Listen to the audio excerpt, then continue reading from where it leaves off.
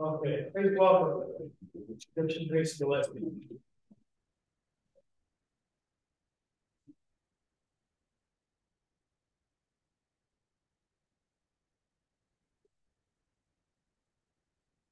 Microphone is on. Yes. A lady's adieu to her tea table. Farewell the tea board with its gaudy equipage of cups and saucers, cream bucket, sugar tongs. The pretty tea chest, also lately stored with hyson, Congo, and the best double fine. Full many a joyous moment have I sat by you, hearing the girls tattle, the old maids talk scandal, and the Bruce coxcomb laugh at maybe nothing. No more shall I dish out the once loved before, though now detestable, because I'm taught, and I believe it true, it will fasten slavish chains upon my country, and liberties, the goddess I would choose, to reign triumphant in America.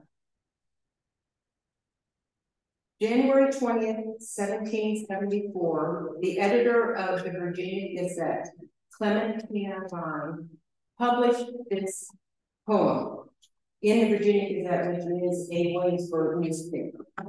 This was published less than 1 month after the incident at Griffin's Wharf in Boston that we would later know as the Boston Tea Party. So how did refined ladies such as myself, along with the lady who wrote this poem, their husbands and other colonists, come to swear off tea, their beloved drink that at this point Benjamin Franklin is quoted as saying at least 1 million Americans drink twice a day. Before we get to the answer to that question, let's get a little bit of background about tea. Where is it coming from? How and when did we Americans first fall in love with this elixir that by 1773 becomes stuff we're going to swear off? Teas consumed in Britain and in America were being grown and harvested in various regions of China. So right away, dispelling any idea you have in your mind that it came from other parts of the world. It's all from China at this point in our history. Some tea historians believe that tea was first steeped here in America as early as 1647 in Manhattan by Dutch colonists. If that's true, we're enjoying tea here in America before the English first are introduced to it in some London coffee houses in 1658. So we're drinking tea for the British. It was the Dutch who first brought tea west from China, not the British. Some of you who are familiar with tea may also know that Catherine Berganza of Portugal, who was the wife of King Charles II of England, she is the one who first introduced it to England. Portugal and tea have an integral story together. Tea was very much a part of their Portuguese culture. So of course she's going to bring it with her when she carries it to the photo.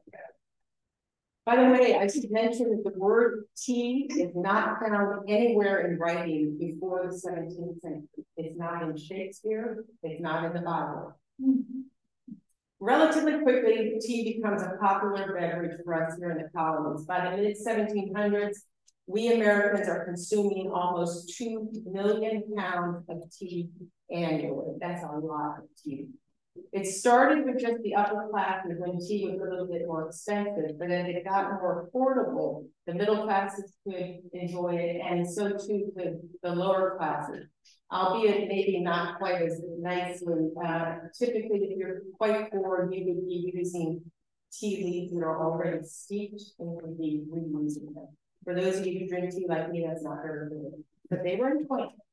During the 18th century, tea is becoming a little less expensive, and it becomes the drink of respectable British and colonial households everywhere. We adopted the tea ceremony, and Rich will tell you I had a tea ceremony almost every day at home. I don't just heat up water and stick it in a tea bag. No.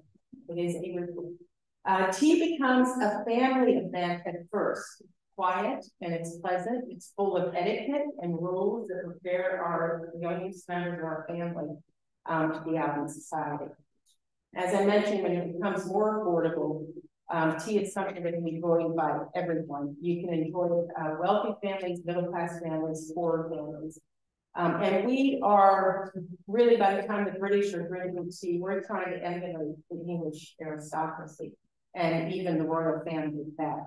The tea equipage that I was reading the poem about in the beginning became very popular as well. Of course, the more we drink tea, the more we need things to enjoy tea. And again, I would say, yeah, I've got things all over our house to enjoy tea. You know what Charles has been there. We have teapots, cups and saucers, sugar tongs, cream pitchers, etc. By the 1770s, this tea equipment could be found in around half of all the probated estates of the deceased in the Commonwealth of Massachusetts. Tea is consumed daily, 2 or 3 times a day, alone, with family, with friends. It becomes part of our daily American lifestyle, including here in the colony of Virginia. So when it comes to be taxed, we are not happy and trouble starts brewing. That was a groan on my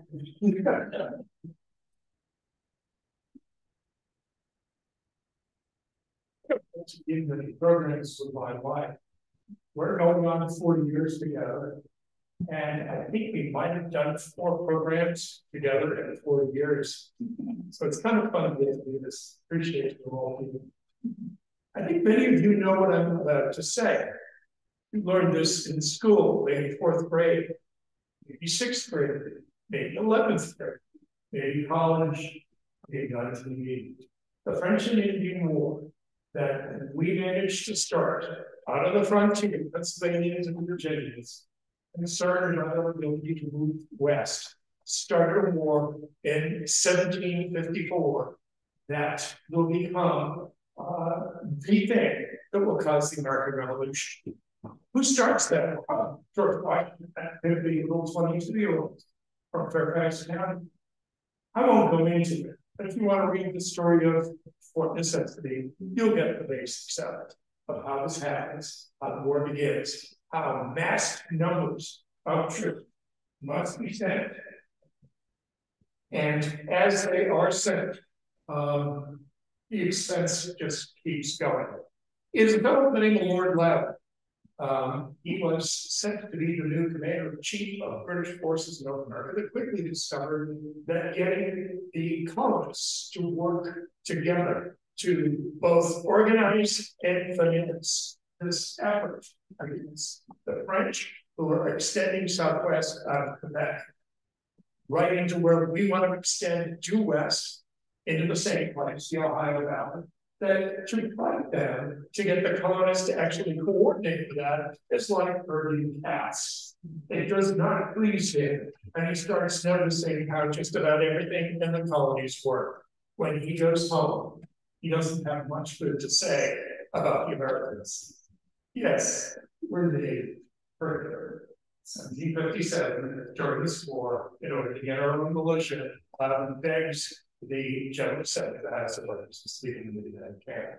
So, you know, the deal of that war, the French are defeated, a huge expense in the Royal Navy Army, and a huge expense for the colonies, the way to call up their militias. So, at the end of that war, there are expectations. The American expectation, of course, is without those French here, they drive me, my God, off they go. And so our thing will be to hope we can explode into the West.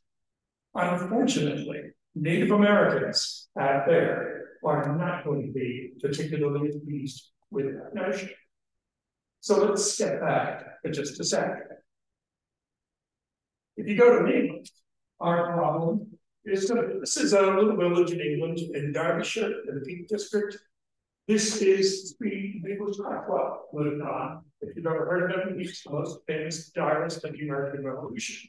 So we decided we would get lost in the Peak District, find email, find where we live, this is where, and I just using him as an example. Yes, it's going to happen to taxes in England. We ran up this huge price tag to fight a war that began in America, became a world war against France. The 7 Years' War, as they call it, one of the most expensive wars known to that time. You got to increase taxes to pay the bill. The taxes are generally on land or wherever else you can get. So we have a problem here. For the average English taxpayer, Nicholas Maxwell, yeah, we're talking a killer tax. And what do people do when they're mad at taxes? They get in touch with their legislator, their MPs, members of parliament, the member of the House of Lords, more typically the member of the House of Commons, and they get creatively about it. That's what the Englishmen did. We are, after all, Englishmen, we're in the habit, we know how this works. So think about this. They've got to have tax relief fast. Who started this war? Well, we did. Virginians did, to be precise. And did they pay their fair share? Honestly, who knows? All we know is cost a lot. We're getting hit with the bill, and the Americans are going to have to pay. Now, if you go to any one of the assemblies in any of the 13 colonies, what are they dealing with? The fact that they had this huge bill for their militias that they had to send all over the place to defeat the French. And therefore, what are all of those general assemblies going to do, whether it's the general court in Massachusetts or the House of Burgesses in Virginia, they're going to raise taxes. You see a problem here. The Americans are raising their own taxes. The British are about to find another way that they can raise revenue other than taxing their own people, and we got to need it. So off we go. Let's make sure this is right side up. I figured if I bought one of these little things, I could make it work perfectly. So this is the $12 special, 1 quart of today's staples. The only thing is that there's arrows. You never know which arrows I'm supposed to push. So those. So the Americans are about to raise their taxes. Parliament is about to raise their taxes. And at the very least, we have the West as sort of a safety valve to take all of these extra Americans that have been coming to the colonies and move them out to the Ohio Valley. Well, just then we have Pontiacs running out on the frontier. Native American uprising and Indian natives, and it is going to be a bloody mess in 2 years, 1763 or 5. The Crown hears about this and figures the easiest thing to do is let's keep the Americans out of there, at least for a while. Hence, the proclamation of 1763, like the beginning of the rebellion, you cannot go over the Alleghanies. It means you can go to West Virginia as of today, but not Western Virginia. Right? You can't go to the Ohio Valley. You can go to the mountains of Pennsylvania, but you can't go in the Ohio Valley of Pennsylvania. So not a problem here.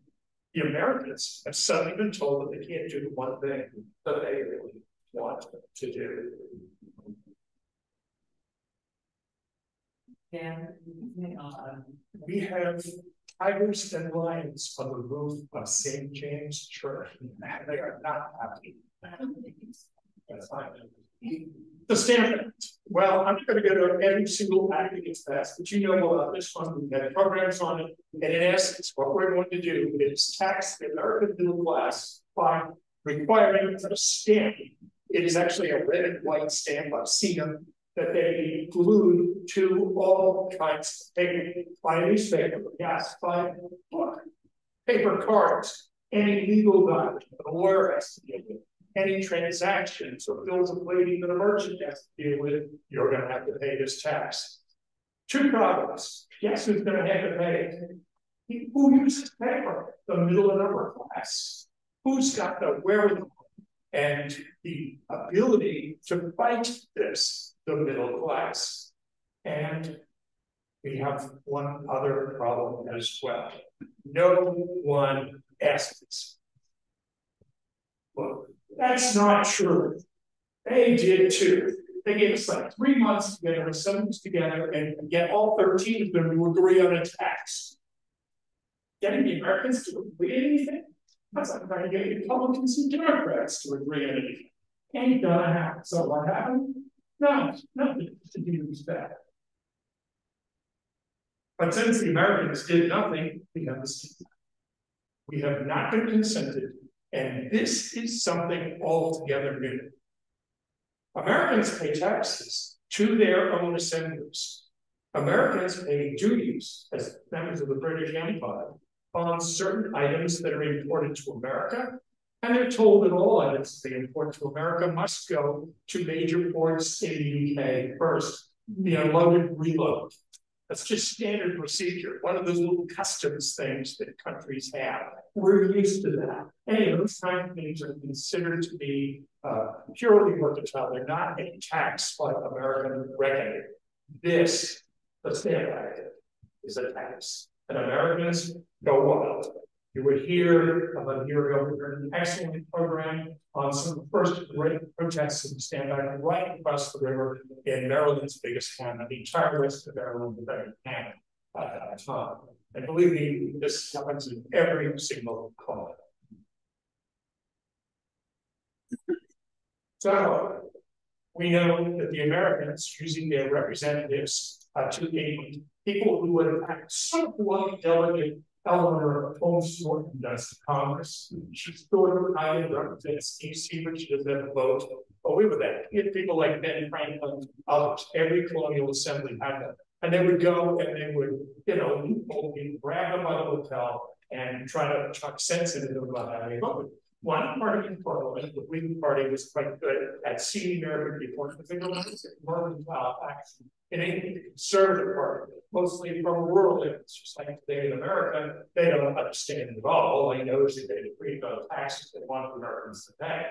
Nonetheless, Parliament realizes with a massive demonstration of America, the violence against tax sellers, such that almost everyone in America in almost every city resigned their commission, means that we end up with the Stamp Act in repeal. Conservatives, Tories, if you will, demand that a declaratory act be passed, and it is, and it clearly says we have the right to legislate for the American colonies through Parliament in all cases whatsoever. You're American, what's that? Who knows? Legislate. You say nothing about the taxes. Maybe we got our will.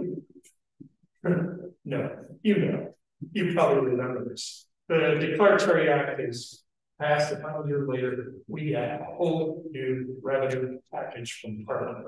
We are now going to taxes that will be put on items sent to America, and they're going to be put on in England or Scotland or Ireland before they're sent over. And these students will be on key things. Paper. You just get that across to you. Paint. Americans were really into paint by the 1760s. Like what colors? Lime green, turquoise, I think 1973. Most probably colors in the early 1760s. So, 1767. Paint is big. Lead. What do you need that for? Well, pewter and other things. Glass. We don't have much glass today, actually. I think they closed that big in Jamestown about 1609. You can see blood down the island where you go that little glass flowing thing. The Williamsburg, Yorktown, and Jamestown. We didn't do that much. It came from England. And tea. There's where it comes in. 3 pence per pound of tea. What's a pence? Keep in mind, 12 pence. A shilling, 20 shillings to a pound, 240 pence to a pound. So you're talking 3, do the math, that's 1/80th of a very small amount that would be put on a pound. Did they expect Americans to complain? The answer is, of course, no, they did not. So, I'm going to go to Tracy to talk about how Americans respond to this. If you didn't think this was very loud, there's a really special reason why.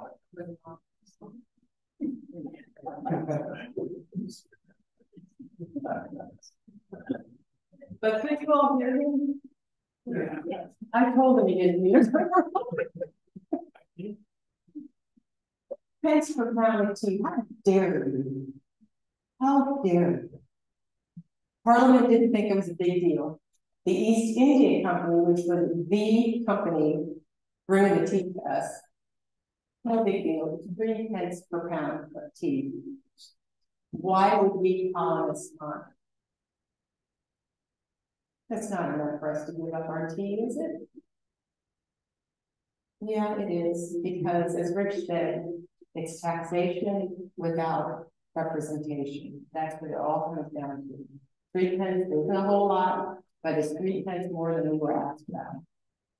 So we're upset. What are we going to do about it? We boycott and we boycott and we boycott. Young ladies in Boston signed a pledge to deny ourselves the drinking of foreign tea in hopes to frustrate a plan which tends to deprive a whole community of all that is valuable in life. I love the way they make tea part of life. These Boston ladies were not alone in their opposition.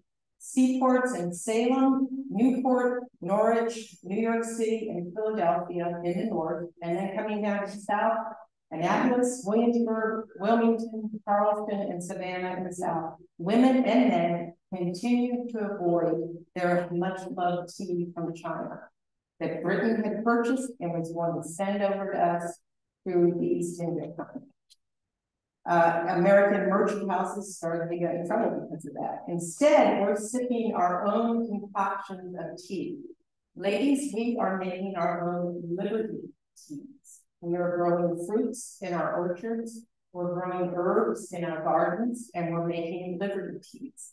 And some of us, yes, are smuggling tea, but we are not smuggling Chinese tea from China.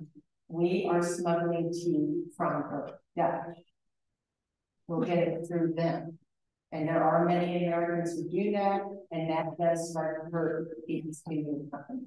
But ladies, do unite with me. Let's start growing these fruits, these herbs. Let's make our liberty tea. Woe be it to any colonist drinking Chinese tea that had passed through the East India Company in London.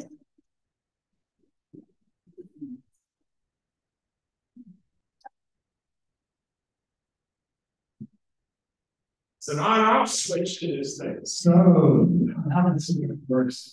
Okay. See, audio visually challenged by that. Well, first things first, Labrador tea, which was the most typical of the liberty teas, is, to put it bluntly, disgusting. And no matter how hard you say, oh, we should drink this, we should be patriots. And therefore, the habit was to find an alternative to liberty or Labrador tea. Now, the most obvious, Tracy's already pointed out, and that is you have to get smuggled tea. Now, it is an old English custom. You are a watcher of PBS on Sunday nights. I think you've seen enough British melodramas through the BBC, etc., to know that it's what the British do. You know, they're supposed to Devon and Cornwall or wherever. They're always smuggling tea. So did we. What do you think Chesapeake Bay is for? What do you think the Rocky Coast of New England is for? Or the coast of Connecticut? Or even the sandy coast of Carolina once you get into the Pamlico Sound? Come on. You can easily do it. Some cities had an advantage. They had better smugglers. I know you're going to say, must be going not. It was the people of Philadelphia South that had a better smuggling operation, and even as far up as New York City. Those people were smuggling like crazy. Now, here's the problem. If you say, I'm not going to drink tea, because obviously I can't be drinking smuggled tea, illegal. I can't be drinking British East India Company tea, not politically correct. Could you drink smuggled tea and would anyone know? I mean, could you just say, I'm taking a risk, I'm breaking the law, this Dutch tea? How would anyone know it was Dutch tea? It's the same darn tea sold by the same darn people and then distributed in 2 different countries by their own British East India Company, or Dutch East India Company, etc. There's a real problem. You can cheat. And there's a second thing. If I cheat, will anyone know? Wait a minute. If we get together and decide we're going to have this tea, and all the little people do that, and then they go home, what are they going to do? Have real tea that they're cheating with, right? Also, to make it worse, some cities have very uncooperative tea unions. Major merchant houses were the biggest businesses in America at that point. This is Richard Clark, the owner of the biggest merchant house, having a fellow by the name of John Hancock in Boston, Massachusetts. And as far as he's concerned, he will sell this stuff. No non-imputation agreement will be signed. Remember this stuff. He's going to be a problem going forward. And I can tell you that if we can't get people to fully agree to do this, or if they're going to cheat on the side, or if they say, well, my neighbor cheats on the side, only when we get together for very public things will we drink lemon or tea. How do you think this non-invitation is going to work? Surprisingly, it works, but not well enough. There's the thing, not well enough. And I will tell you also that because of violence and protests, it will be decided to remove the Townsend duties. Wisely, removing the duty on paint and light and butts, but on tea. One of the smallest duties, but it's left out there as a symbol. Don't you dare tell us we can't do it. We had to have a glorious revolution in 1688 and ensure that Parliament governs. You're telling us we can't govern?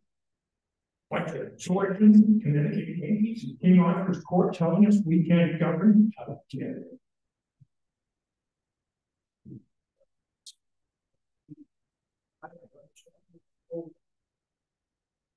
Because of that, tea drinking returned to that by 1770, or and by 1772, even slightly more than that.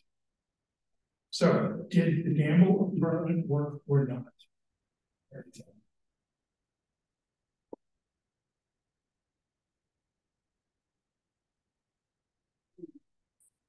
Take a couple of minutes to tell you about the British East India Tea Company. How many of you have heard of the East India Tea Company? It still exists today. I just found this out recently. It is not what it once was, but there's a married couple that have purchased the use of the name, and they export a lot of the similar goods that the East India Company did at one point. Other than that, it's quite a different company. The East India Tea Company we'll mention a few times this afternoon. It played a huge role in what we're discussing today. And it's old by this time, by the 1770s. Queen Elizabeth I granted it a charter in the year 1600. It was set up for worldwide trade, but also it could make allies. It could literally raise armies and go to war. It was able to do that. Britain expected a lot of the East India Company to accomplish things all around the world, and it did. It was quite successful for decades and decades and decades. By the early 1700s, the East India Company was paying customs duties that amounted to about a third of the customs revenue for the nation. It made money for the British government. It made money for its stockholders. Conveniently, maybe, many of its stockholders were members of Parliament. But as time went on, as with many successful companies, unfortunately, it also accumulated a record of greed and corruption, certainly by the time of the 1760s it did. This also happened to correspond with a very bad drought and famine in India, in parts of India that they were trading with. And the East India Company did nothing to help the thousands and thousands of people who were starving and dying there. So it was soon looked upon with a lot of disgust back in London. It stopped being to plummet. Obviously, the stockholders are not going to be happy with that. It's also continuing to purchase more and more tea from China. Remember, tea is popular in these decades. More and more people are drinking it, so more and more is being grown and harvested in China, purchased by the East India Company, and shipped to their warehouses in London along the Thames River. They're trying to monopolize the trade. They're trying to drive up the prices. But unfortunately, the smuggling that Rich is talking a little bit more about is creating a problem for the company.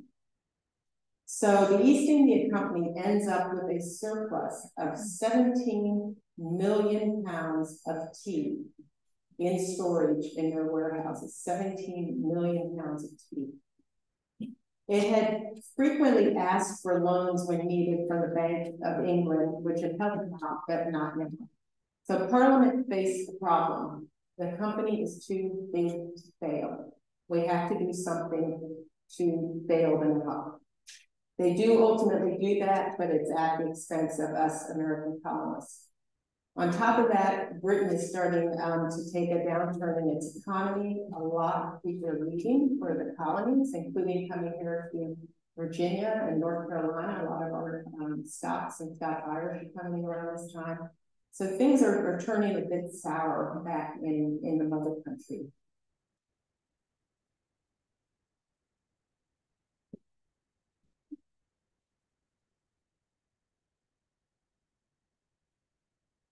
So, who do you turn to when you need help? Well, you turn to Parliament, but you can lay up a lot of parliamentarians wherever stockholders. That's pretty convenient. This leads us to the infamous 1773 Tea Act, which will be done in the spring of 73.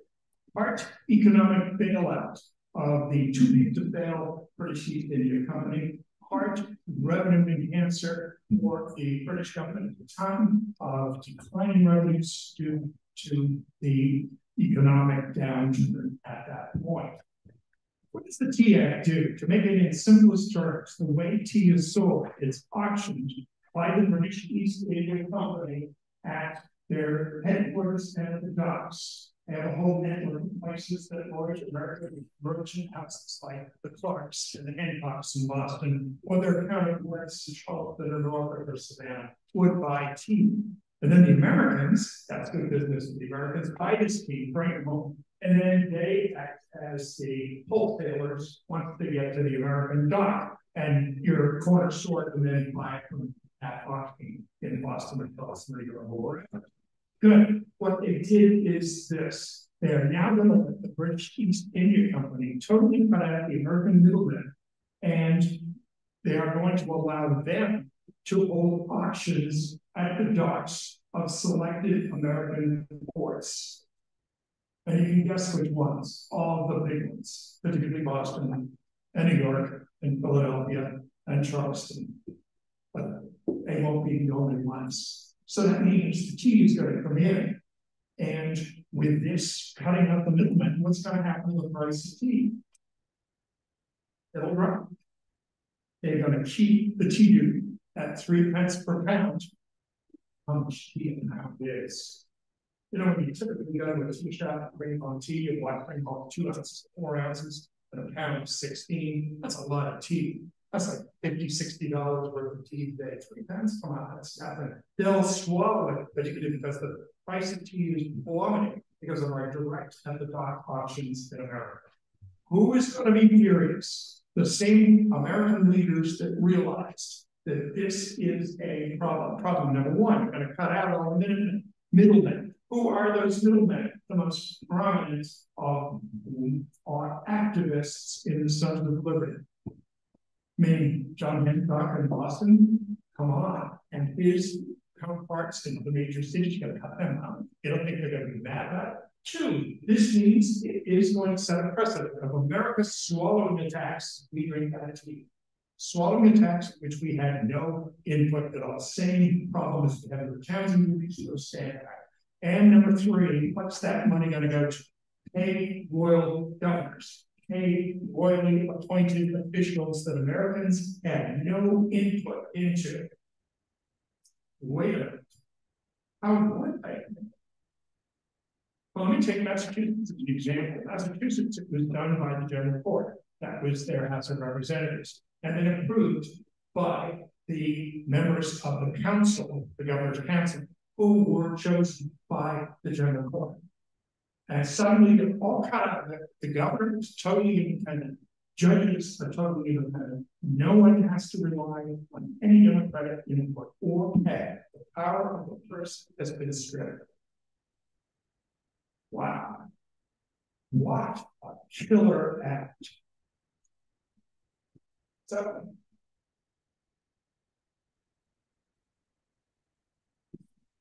news could arise in America in the fall. And news of that, the question becomes, what do we do? Most obvious thing to do is, what do we do in stamp act? We got the stamp sellers to give up their commissions because otherwise they're going to have the daylight beat out of them. They're going to be charged and feathered, have their houses destroyed, et cetera, et cetera, et cetera. Let's try that. We could try that. Well, I can tell you that how things come down really is going to vary, except for the universal non-acceptance of the demons in America. Let me turn this to this.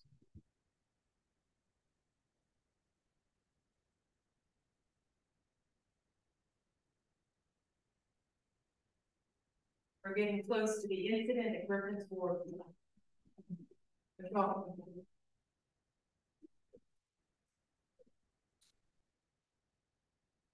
5 types of tea are on board 7 ships in late September and October of 1773.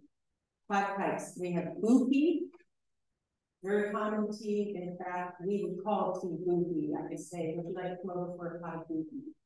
Very popular, cheap. Congo, Hyson, which is a favorite of Thomas Jefferson, George Washington, John Hancock, John Adams. Singlo, Souchon, 5 teas. You may try 3 of those 5 if you stay after and join us for a tea tasting. They're on board these 7 ships carrying a total of 544,000 pounds of East India green and black teas. 2 of those teas I mentioned, green and blue, are black teas. Sailing from London to ports in America. 1 ship is going to New York City, 1 to Philadelphia, 1 to Charleston, and 4 ships heading to Boston. The first to arrive in Boston's harbor was the Dartmouth on November the 22nd.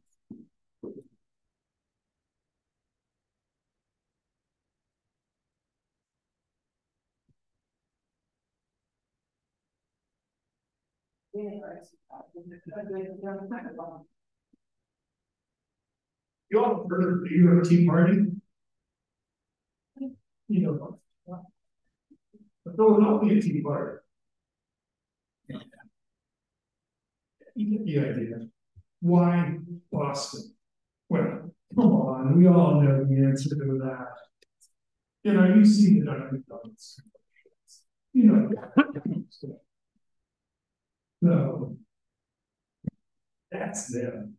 They're crazy. You know, they had to send troops into Boston during the protests of the 1768 townsend duties. And you probably remember how that gave Paul began every year. What good sales of this printing made in Boston Massacre. Crazy. That's why we had a Boston Tea Party there. Actually, with all those troops there, over 1,000 of them, and the Royal Navy there, I don't know if that's going to quite something.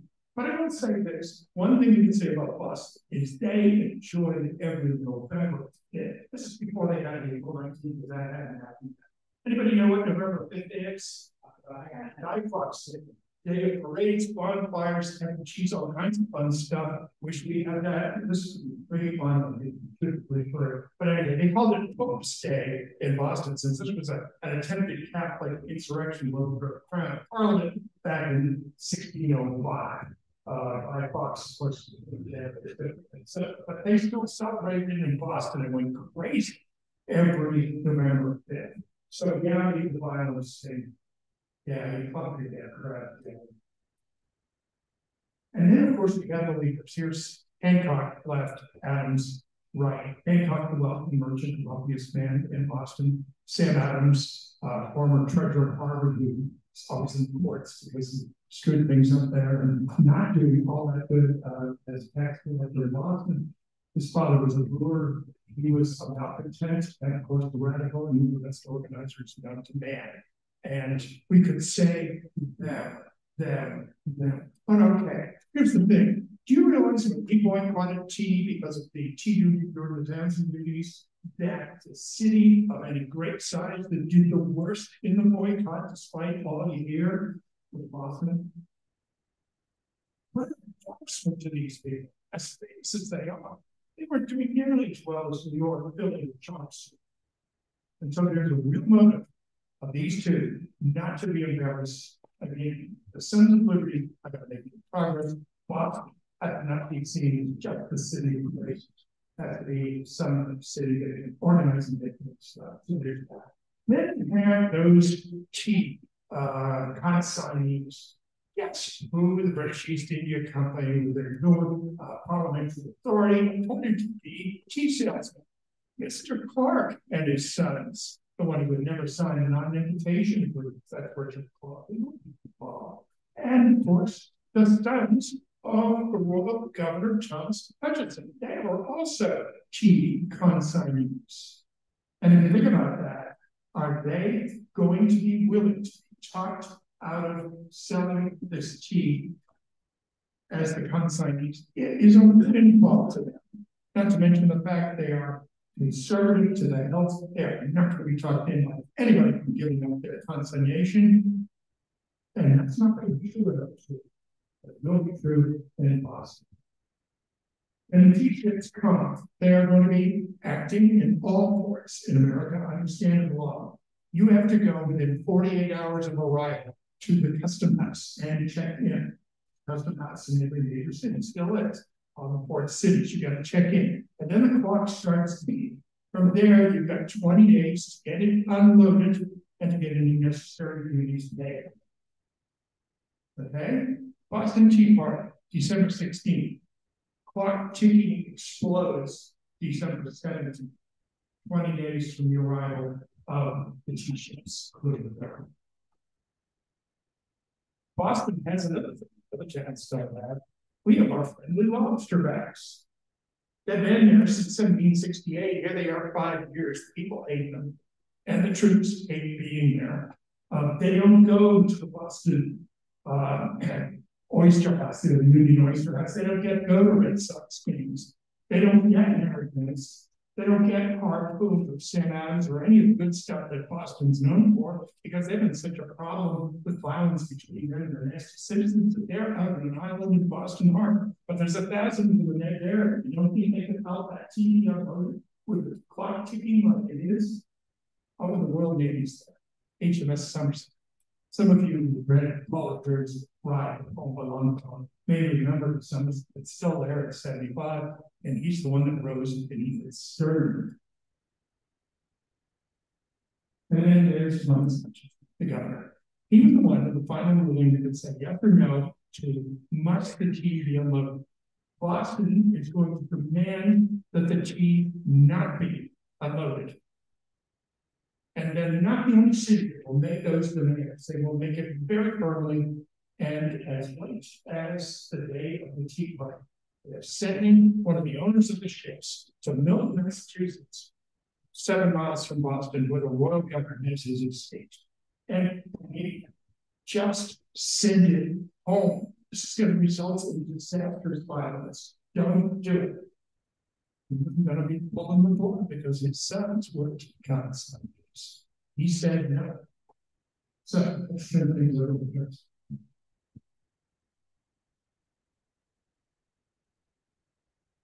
As Rich said, the clock is ticking. We're finally getting to the day of the Boston Tea Party. By the way, we don't call it the Boston Tea Party until 1826, when one of the men who participated in it passed away, and in his obituary it was stated that he had participated in the Boston Tea Party. If you didn't know who participated, this was secret. You were keeping it secret. So the fact that it took that long before it was even print is interesting, and then it was 1826 before we call it that. In December of 1773, we call it the destruction of the tea, or the incident at Griffin's Wharf, or what my favorite is, the late transaction of the tea. Okay, so tensions are high as Bostonians and others from miles outside the city gathered on several dates in late November and into mid-December to determine the fate of the cargoes of tea on board the ships that are in Boston Harbor. Of the 4 ships that headed out of London to Boston, 1 of them went aground at the Cape Cod, the other 3 made it to the harbor. The Dartmouth, the Eleanor, and the Beaver. They demanded the colonists demanded of Governor Hutchinson that the cargo be returned to London, but he refused, stubbornly refused. On November the 29th, in the Old South Meeting House, which still stands in Boston, it was the largest indoor meeting space by far in the city. The colonists passed a resolution which threatened the owner of the Dartmouth, Francis Roach, with peril if he allowed his cargo of tea to land in Boston. Roach desperately wanted to unload all of the cargo because his family had a whale oil business, and he wanted to load the empty ship with whale oil and ship it back over to England. So he wanted to unload it, but he was kind of stuck here. He delayed asking for clearance to send the Dartmouth back to England until he was finally forced to do so on December 15th. He wrote, "I'm obliged and compelled by a body of people assembled at Old South Meeting House at the utmost hazard and peril of my life to demand a clearance for the ship Dartmouth to go to sea in her present situation with the tea on board." As Rich mentioned earlier, Roach had to travel to Milton, 7 miles from Boston, to meet with Governor Hutchinson, who conveniently wasn't in the city of Boston at the time. And he arrived there in the evening. Roach received the answer he knew he was going to get from the governor. No ship is going to leave the harbor without a pass from the governor. Technically, the governor says he can't grant a pass for a ship that has not cleared the customs house. A cold rain is falling the morning of December 16th as people gathered once more at Old South Meeting House. As many as 5,000 people were crammed inside Old South Meeting. An unheated hall. People are excited, people are anxious. Other men are gathering at other locations around the city, all anticipating that the governor, the final authority, would not allow the 3 ships to return to England with their cargoes unloaded. The Boston area Sons of Liberty, as they are known by this point, are prepared to take action. They want to keep the tea from being unloaded at Griffin's Wharf. Francis Roach finally returns to Old South Meeting around 5:45 in the evening. The meeting house at that point is lit by candles and lanterns, and he goes to deliver his bad news to those who are assembled. Prodigious shouts greeted the news that reportedly were heard 2 blocks away. Roach could not move the tea forward nor backward. He could only wait for customs officers to seize it the next day when that 20-day limit expires. Those customs officials who call on British troops currently at Castle William Harbor, if they chose to do so, to assist them in unloading the tea. Within minutes of Roach's return and his announcement, some in the meeting house left, probably to spread the news around the city. Within about 15 minutes, War whoops are reported to be heard as more men are arriving on the scene, ready to destroy the tea. It was either at this meeting or at a previous meeting that people called out suggestions of what are we going to do with this tea.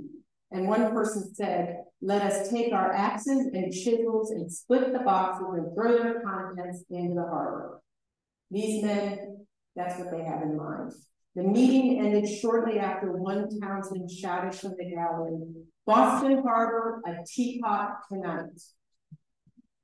A well-organized band of at least 150 men made their way to Griffin's Wharf. Many are disguised as Mohawks, and others have their faces blackened by coal or have a blanket over their shoulders and heads. This is so they will not be recognized. They're doing something that's against the law. They don't want to be recognized. This is something that I've just been reading that we see a couple of times before this, where they'll disguise themselves as Mohawks. I don't know if you and I have agreed on this or not, but some of what I've been reading is that American colonists at this time are embracing the image of the Mohawk or the American Indian as truly American, not a British thing about them. And so they embrace that image and want to use it, if you will. Of the men who participated, to date, we know the names, finally, of 116 of the men. Many went to the graves years later, having never talked about it. The moon was a waxing crescent. I now have learned what a waxing crescent means. 3 nights past the new moon. Contrary to what some of us may have learned in grade school, it's not a bright night with lots of loud, rowdy guys jumping on board ship. They're not loud and rowdy, and it's not really bright. It's 3 nights past the new moon. When I mentioned this to our nephew Joseph, who's a doctoral student in astrophysics, he went to the point to explain to me that the sun and the moon were in a certain position on that day, on that year, which would contribute to it being so dark. And funny when I had like that today. It's dark. And what's really interesting, the tide is the lowest of the year. The tide is super low, 2 or 3 feet, if that each ship was sitting in. The band of men divided into 3 smaller groups, each boarded one of the 3 ships, and in less than 3 hours, 340 chests of tea are broken open and their contents are dumped into the harbor. Each full chest could weigh about 400 pounds. Over 1,000 people stood along the wharf, silently watching. By the way, I found it interesting, no other items in the cargoes were harmed. That's one thing that these men decided on when they were making their plans. We're not out to get anything else. We only want the tea. They didn't harm anything else, any of the other cargo that was there. They didn't harm the ships. I think the only thing that was broken was one lock on one ship, and the man who broke it went the next day to buy a new one to take to the captain to replace it. The tea piled up quickly in the harbor, especially at the low tide. Younger men participating rowed out in boats to help break up the tea so it would eventually float away and sink. And some even the next morning were doing that. 92,616 pounds of tea were thrown overboard in the harbor, worth 10,000 pounds sterling. That's $1.5 million today. So yes, this is a serious act that they're taking on.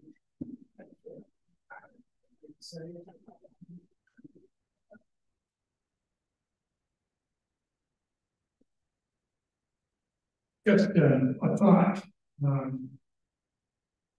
Backtrack this slide. On each ship, you'll see 5 to 7 Mohawks. Those are our leaders. You'll see an assigned bosun. You will see longshoremen who do this for a living, showing the other volunteers how do you lift this stuff up, how do you use those derricks, how do you get these things to the side of the ship. go to the ship, and then how do we get it over? And you also see a number of watchmen on the dock keeping their eye out for the British Navy and the British Army. Oddly, later we learned that the British Navy could hear this clearly, that they could even almost make it out at Castle William, a mile away. Little bits and pieces of noise floating across the harbor. They did nothing. But I'm not sure why, although we still speculate why. But in honor of those men who were the ones who unloaded the tea, as he said, we know 116 of them, and there were more. But remember, we're not even beginning to tattle until at least 50 years later, when we're celebrating the 50th anniversary of the American Revolution, and names begin to slowly emerge. So we have a list of just a sample of all of those men, and we'll share them with you. Nathaniel Barber, merchant and insurer. Samuel Barner, a farmer. Adam Beals, cabinet maker. Thomas Burnett, a farmer. Stephen Bruce, merchant. Jeremiah Cade, mason. Nicholas Campbell, sailor. Thomas Chase, distiller. Gilbert Colesworthy, caulker. James Foster Conley, bookseller. Samuel Cooper, Cooper's apprentice. John Crane, house carpenter. Joseph Eaton, hatter. Joseph Aegis, housewife. Benjamin Eads, printer. Nathaniel Frothingham, coach maker. John Daniel, carpenter. Thomas Gerrish, man. Samuel Moore, painter. Moses Grant, an upholsterer. George Robert 12 Hughes, shoemaker. Edward Compton Howe, a roadmaker. Amos Lincoln, house rights apprentice. Ebenezer McIntosh, a shoemaker and a farmer. John Martin, journeyman distiller. Thompson Maxwell, farmer and teamster. Thomas Melville, merchant's clerk. Francis Moore, baker. Thomas Moore, operator of a commercial wharf. William Pierce, a farmer. John Peters, mariner and shopkeeper. George Pillsbury, school teacher. Lendell Pitts, merchant. Paul Revere, silversmith and engraver. John Russell, mason. Peter Slater, a bookmaker's apprentice. Thomas Spear, blacksmith. Samuel Sprague, mason's apprentice. John Spur, carpenter. James Starr. Elijah Story, physician. James Swan. Printing house clerk. Thomas Urine, ship joiner.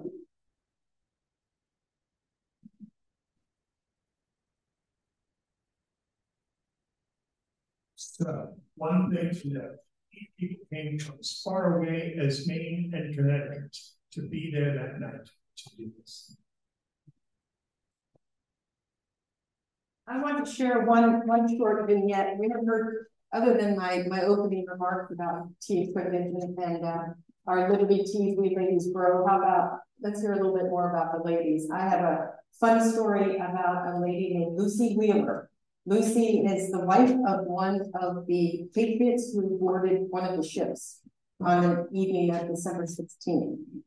She knew what he was up to, and she was anxiously waiting at home for those 3 hours while he was gone. When he got home, upon taking off his boots, tea leaves fell from them to the floor. Without missing a beat, she swept up the tea leaves and threw them into the fire.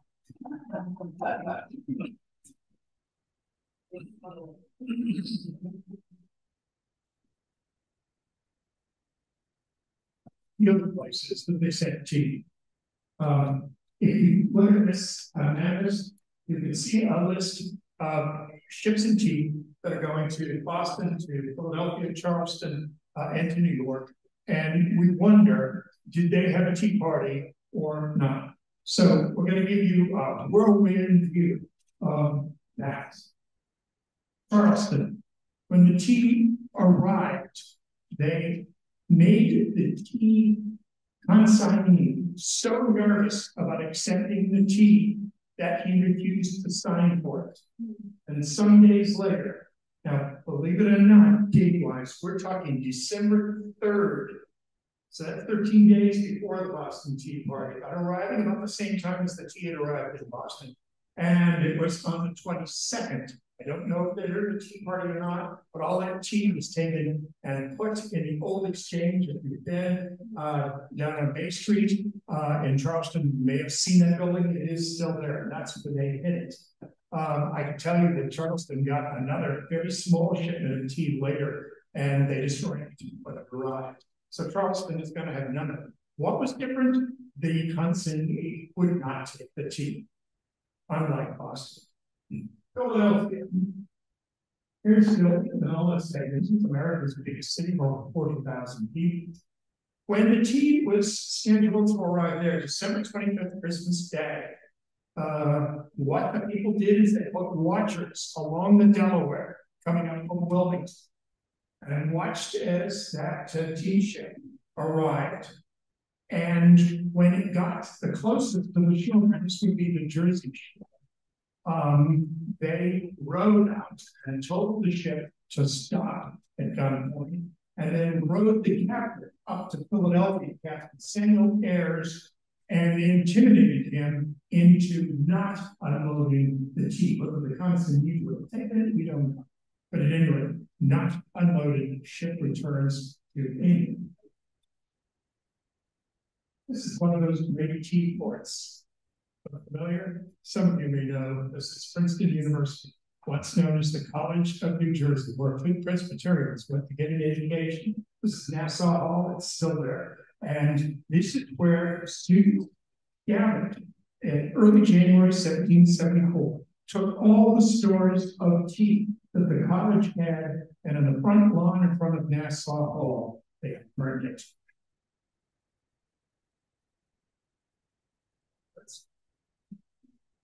New York, well, their ship, the Nancy, did not make it directly. They ended up having to go to the West Indies, the Caribbean now, and they had a winter over. So when they finally arrived, it's going to be April 18th, 1774, a year before Fall River's ride.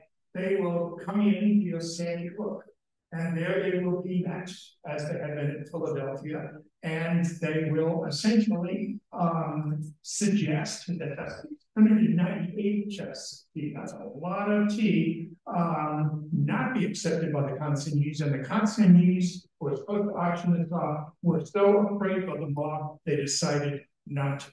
When actually that Philadelphia mob made out, and this is what happened in New York as well. So once again, this tea is going to be escorted away. That's New York. Portsmouth, New Hampshire, capital of New Hampshire, on the coast of New Hampshire. When the tea ship there comes in on the Piscataqua River, the tea was unloaded by a crowd and put in a bonded warehouse. And to avoid violence, the tea consignee was made to pay the duties on the tea and then pay to have it shipped back. Lest he be charged in fact. He decided that might be the better way to go up. As I can tell you that after July 74, in September, another ship box arrives, and this time they do what they threatened to do, is ask him. And they escorted the ship out of the Piscataqua and out of the Atlantic. And Annapolis, the capital of Maryland. This is an interesting story. This is local William, Merchant Williams, Thomas Williams and his partners decided to try to smuggle British East India Company tea in boxes that were covered with linen to be sold in Canada. And they were discovered. And so the people of Annapolis made the Williams and their business partners sail the ship. This is the ship here. Sail their little ship, Navy Stewart, out into the bay and burn it with the tea on board. Cool. There are other examples: Chestertown, Maryland, Yorktown, Virginia. You can go through the list, but you get the idea. But I thought in our list, one other one I wanted to tell you because I thought that it was so telling. There is a story that in the Old South meeting on the 16th of December, minutes before Mr. Roach returns from the bad news from Governor Hutchinson, that he will not be unloved, that they were reading things, sort of like when you see filibuster and they're reading out of the dictionary. They were reading things to keep the crowd busy.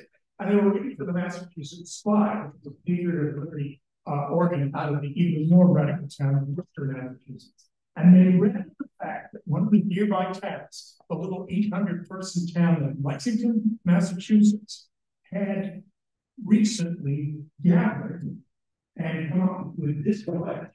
This is still in the town hall at Lexington. It was dedicated by President Ulysses Grant in April 1775 on the 100th anniversary of the beginning of the Revolution. But we trust in God that the state of our affairs required, we shall be ready to sacrifice the state and everything dear in life, yea, and life itself, in support of the common cause. And the citizens signed it. By the time the meetings, 2 weeks later, they gathered up all the tea in the town, and on Washington Common, that will become very famous a year and a fourth later. They will burn all of the tea. And this quickly spreads as an action. Maybe that's where the Princeton students got the idea. But it is so interesting that it will be these same people that will be on Lexington Green and their militia company at dawn on the 19th of April, 1775, when the British arrived and the first shots of the American Revolution came out. The Lexington alarm, in some ways, begins right about the same time as the Boston Tea Party. Let me turn things back. Actually, it's not back. I'm not turning things back. All right, I have a couple of other things I want to say. I'll say it quickly. Been here a long time.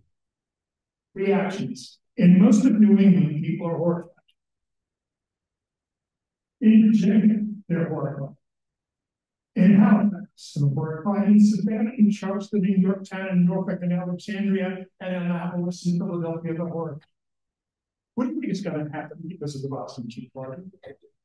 If you never learned this in physics in 8th grade, for every action there is an equal and not always opposite reaction. And that's why many people were not big supporters at the time of the Boston people, whether we were talking here in Loudoun or you were talking just in the towns outside of Boston. But Parliament decides that Boston needs to be punished. The thing you may have heard of, the thing that they did that starts the American Revolution, even more than what George did back in 1754, it's the coercive acts. These acts will, of course, most famously shut down Boston Harbor. Wait a minute, you're talking about the third biggest port in America shut. How do you do that? You send in the Royal Navy, more than what they had before. And you let no boat, no rowboat, no anything get into Boston. It has to be brought in. Boston is a little peninsula on a 100-foot wide neck that connects to the mainland and then widens out to be about 2 square miles, jam-packed for 20,000 people. And now, all of a sudden, nothing is going to get into that city. The British don't inspect. Think of the Germans in one of their roadblocks during World War II. That's what it will look like on Boston Neck. Second of all, they will close the General Court of Massachusetts. Their assembly is abolished. Their charter is withdrawn that they've had since 1691. All royal officials will be paid by the crown. And their governor is fired, Thomas Hutchinson, and instead a military general, the commander-in-chief of British forces in North America at that time, Sir Thomas Gage, General Thomas Gage, will now become the governor of Massachusetts. So you're talking about a total stripping of democracy. And to add insult to injury of the Divorces Act, they almost simultaneously passed the Connecticut, which says that the West will now be part of the occupied French province of Quebec. The official religion will be Catholicism. There will be no assembly. So if you move to Western Virginia, the Ohio Valley, or to Ohio, Kentucky, where that is all now going to be French. Although it is under British control, but French in nationality, in religion, and in style of government. And so when the British occupied Washington. 3,000 troops initially, 3,000 more added in the coming months. It will be June 1st that this edict will go into full force. Prints will be made of it. Everyone seems to know about it. Here in Virginia, the General Assembly, the House of Burgesses, has been dismissed by the royal governor. Governor done more, and Governor done more to smooth them, but not make them not meet. They just meet unofficially at the Royal Tavern. There they decide to protest the closing of Boston for the day of. Anybody remember what it was? June 1st, 1774. One of the more famous events. The day of. Say it again. Fasting and prayer. Fasting and prayer. Robert Carter Nichols famously made the motion. And weeks later, at the courthouse grounds in the new county seat of Loudoun County, Virginia, several thousand people gathered to voice their protest. Our courthouse looked pretty much like most Virginia courthouses. We have several urinals around. It's not like, but it looked pretty much like ours did from all we know. I've seen one sketch of it in Connecticut. This is also much like courthouse. That's where Henry lived. But at any rate, they gathered outside of this, free, enslaved, those who could vote, those who could not, and they drew up what became a very famous document.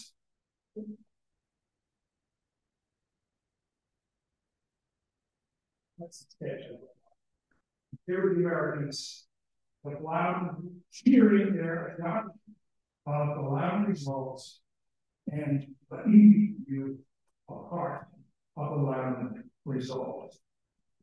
At a meeting of freeholders and other inhabitants of the county of Loudoun, the colony of Virginia, held the courthouse in Leesburg on Wednesday, this 14th of June, 1774, Francis P. Esquire, and the chair, to consider the most effectual method to preserve the rights and liberties of North America, and leave our brethren in Boston suffering under the most oppressive and tyrannical act of the British Parliament made in the 14th year of its present majesty's reign, whereby their harbours blocked up, their commerce totally obstructed, their property rendered useless. Resolved that we will always carefully submit to such prerogatives as His Majesty has a right by law to exercise its power in the British committees and to no others. Resolved that it is beneath the dignity of free men to submit to any tax not imposed on them in the usual manner by representatives of their own choosing.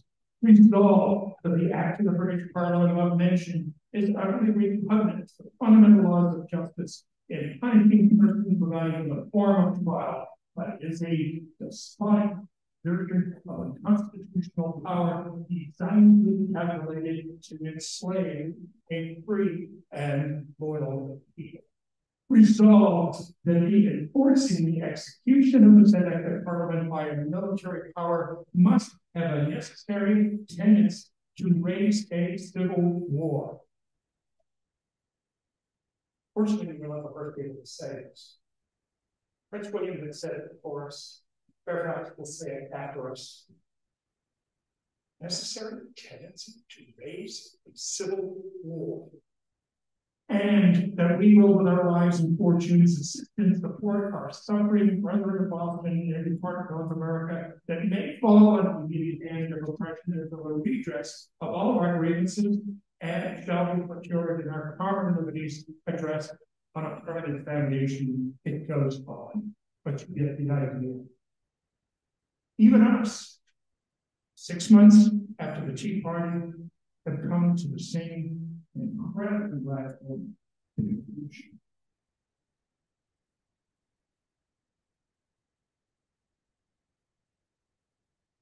I'll close my part of the commentary today before I go to brew our tea next door. Of course, with something more about the ladies. This is in Edenton, North Carolina. Has anybody been to Edenton? Lovely place. It's absolutely beautiful. We made our own Liberty teas, and some of us were editors of newspapers, so we could, help call for it in the days like what Rich was talking about. Women, I think did a lot, and they certainly supported their husbands a lot in the patriotic cause. There are women here in Edenton who, on October the 25th, 1774, so about 10 months after the Boston Tea Party, they put their names on paper and sent it to King George. Penelope Barker organized 50 of her closest female friends to sign a letter to the king himself. This is a bold move. They're putting their names on paper. Now, the patriots, the men who went on board the ship, yes, very brave, very bold. But these women are putting their names on a piece of paper. They signed their names for the letter protesting the egregious taxation on the colonies by the British government, vowing to boycott British goods. This is making history with the first female political activist in America. This became known as the Edenton Tea Party. You can go there today and you can visit the house where Penelope Barker lived. It's now a wonderful visitor center, museum, bookshop. No tea room.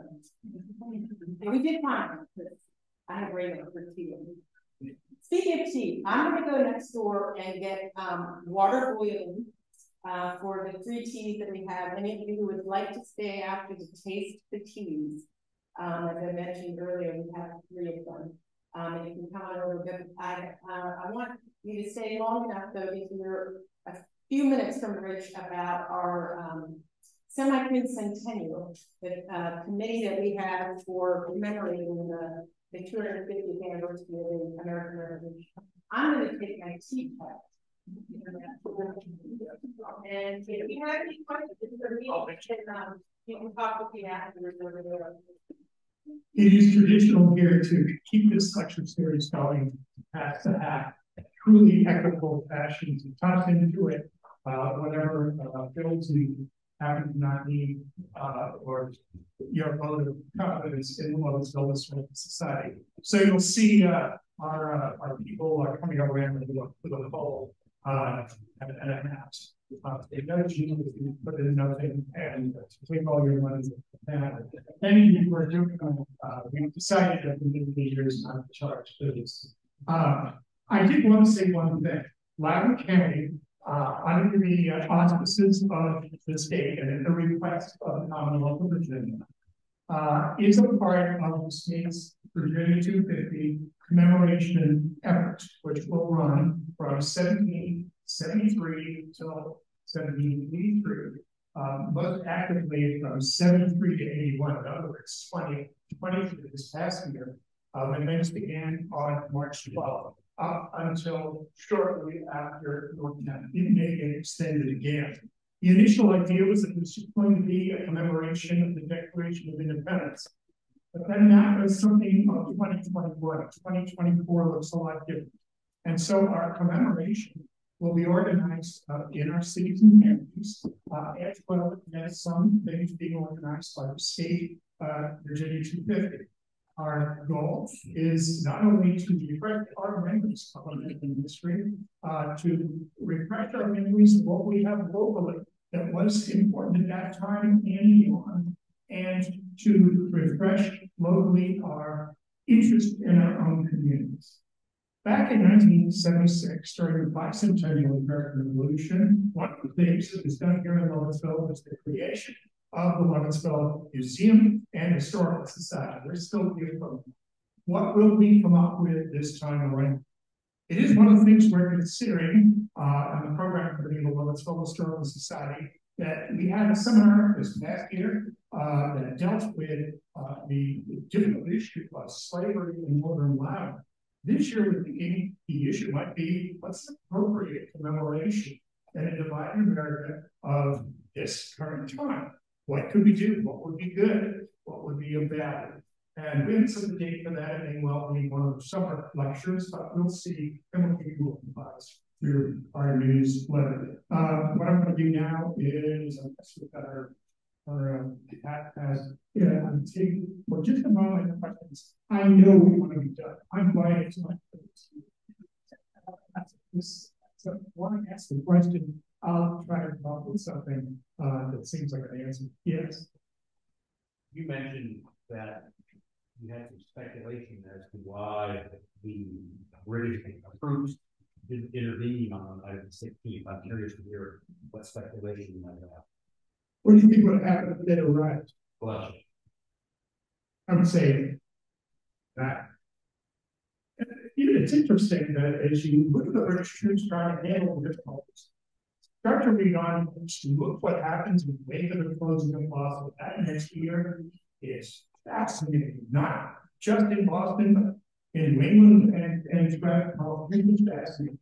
I mean, we're forming our own new version of a militia called the Alarmists. It's a totally different notion, an independent company that will begin not under provincial auspices, but just stand up for Americans. Those kinds of things. If you think about it, if you're the British, you're dealing with people doing that kind of stuff. You're going to be terribly careful. You don't want the finger pointed at you. If you happen to be the one where all explodes into mayhem. So I think that might be that's, yes. As to why the Navy did nothing, I mean, I don't know. Probably the same reason. Yes. Is it not possible to grow tea in America? Is that tried at all? Not particularly at the time, but growing it on James Island in Charleston, buying the supermarket, and we are buying it near buying it, selling it, and growing it in the area around Taylorsville. Some of you may know this. You'll have to ask Tracy for the exact name of this new operation, but I made tea from them.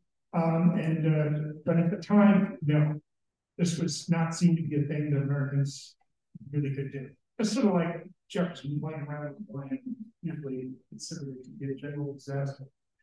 Who would know that we could figure out how to do it later today? Yes, confidence.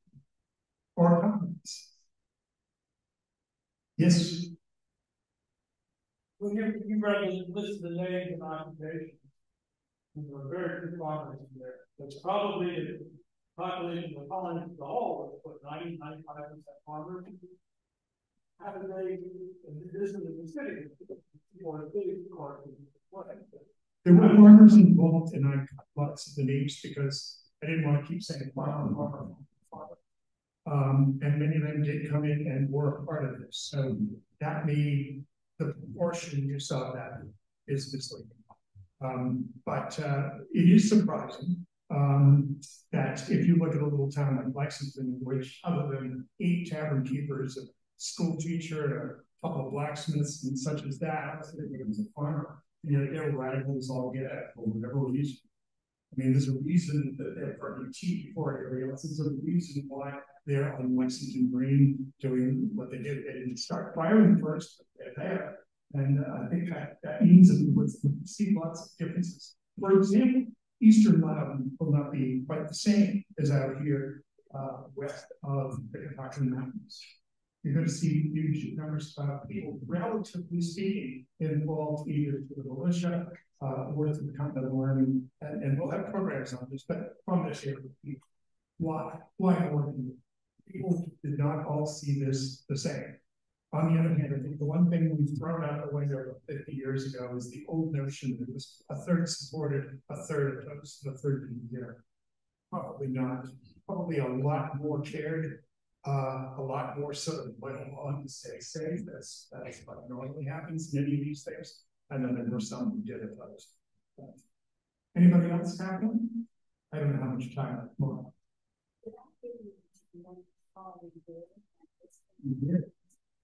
Yes. Our famous messenger, of course, is from the West End Sons of Loudoun in Boston, certainly extremely involved in all of this and planning of this. Of course, we'll be very busy making key deliveries of committees of correspondence, information, to share with other colleagues. Not just that ride on April 18th, 1975. He was much more involved in that. So, yes, surely want to hear us about that. Absolutely. George 1012 Hughes, it's a strange name, but anyway, he will be one of the last survivors and will be living in the 62 of the Boston. There's a book about the shoemaker and the tea party. It's a very good reading. We have so many people coming out now. I hope it will start to be. Thanks. But not so much.